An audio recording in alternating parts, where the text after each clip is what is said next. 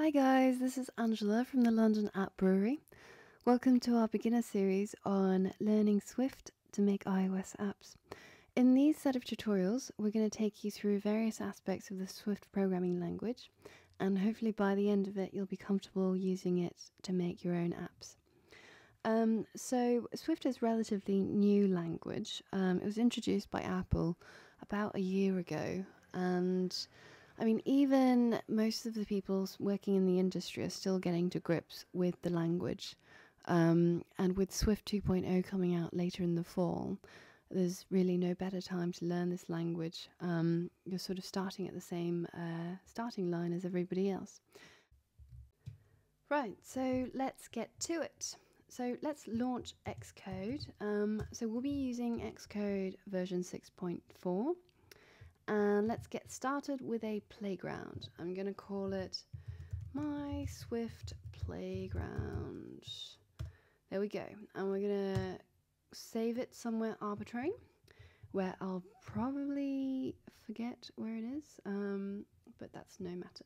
So here is where your playground is, and here is where you write the code. I'm also going to go to View, Assistant Editor, Show Assistant Editor. And this allows me to see the console, and this is where we'll print various things. So let's get rid of this thing first. So first thing on the code, we've got an import statement. So that uses the keyword import and allows you to incorporate libraries of code into your own code. So here we've got import UI kit, which is the library that's used to make iOS apps. So we'll keep that there, and then we're going to make a comment. This is a comment.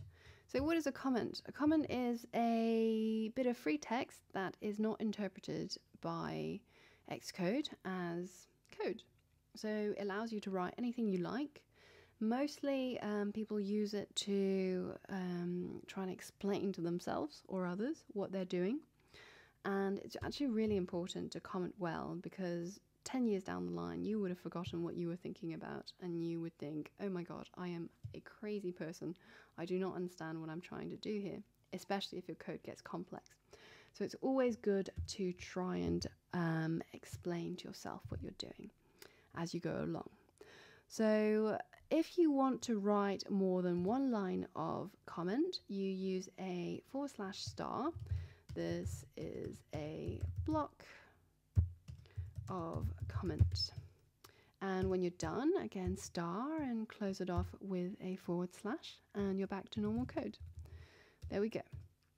So let's begin by talking about constants. So constants are values that you don't want to change. So what's a value that won't change? My name. I don't think I'm going to change my name anytime soon. So the key word here is let. Let my name equal, which is a string. String is a string of characters. So this is a string. Angela. So it's a string made up of ANGLA. And the way that we declare strings is by having quotation marks around them.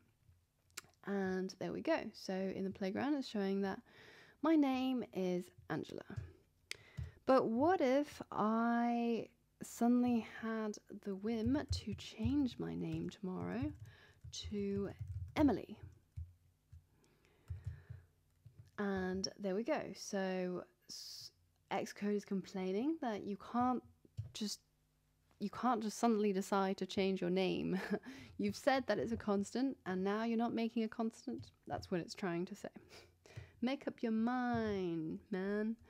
Okay, so we can't do that with constants, but if we wanted a variable that changed a lot, then we can declare it as a var, so a variable. Variable, what is something that changes a lot? So my music taste changes a lot. So my music is a string, and today I'm listening to DJ Format. Excellent rap music. I would definitely recommend it.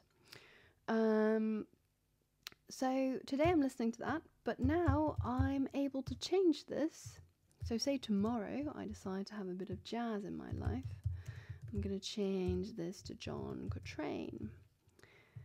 And perfectly happy because it's a variable. Variables you can reassign at any time you like. You can, change as much as you like.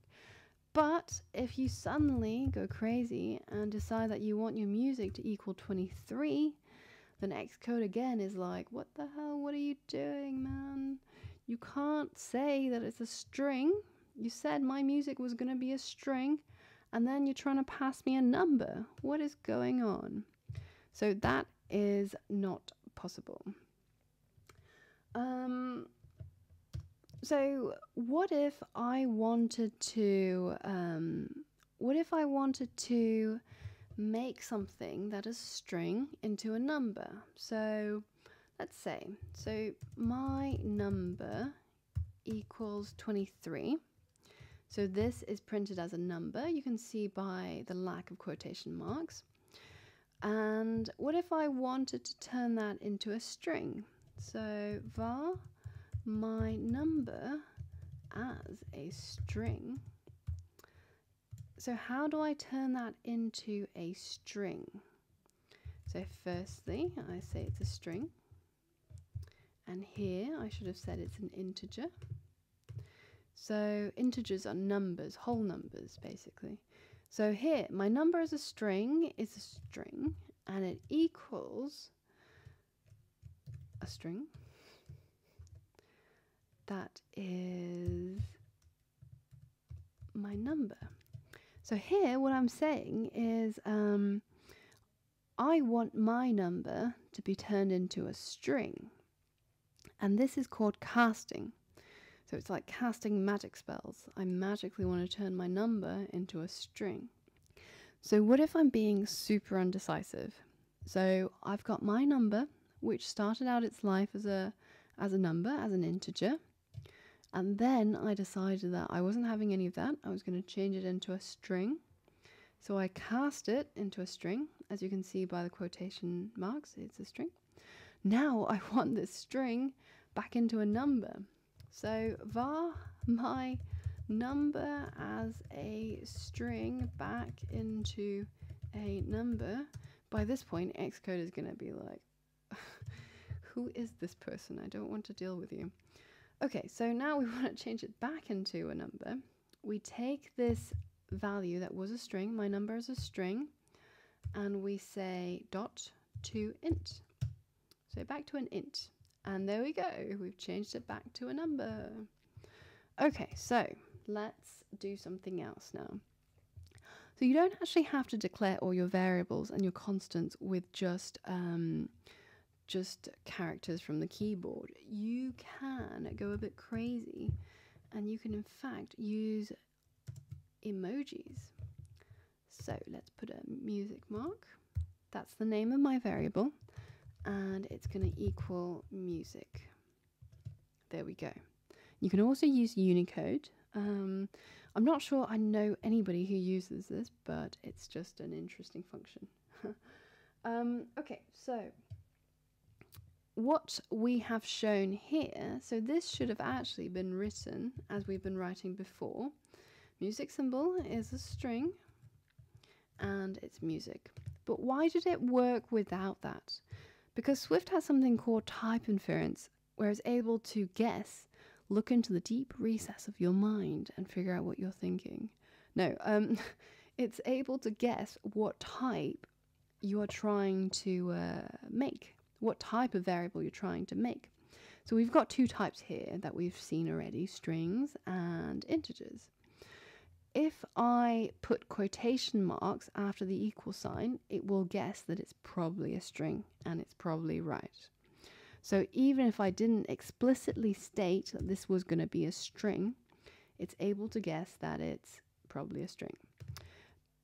Right, so join us on the next episode where we go through more data types, such as integers, floats, and doubles, and we'll show you how to manipulate these data types and variables.